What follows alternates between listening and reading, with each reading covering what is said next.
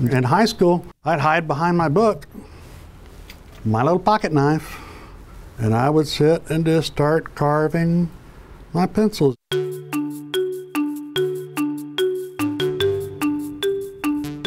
He has a whimsical mind and steady hand, and Scott Beranek is an expert in crafting all things small.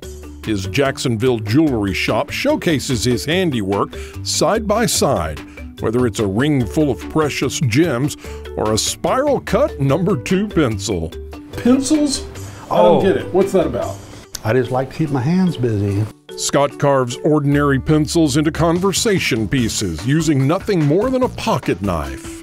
I couldn't invent the mechanical pencil. Already invented. Yeah, so I invented the collapsible pencil. Well, it might not be the Hope Diamond, but Scott's pencil display is a curious sight and a way for this restless mind to expend some creative energy.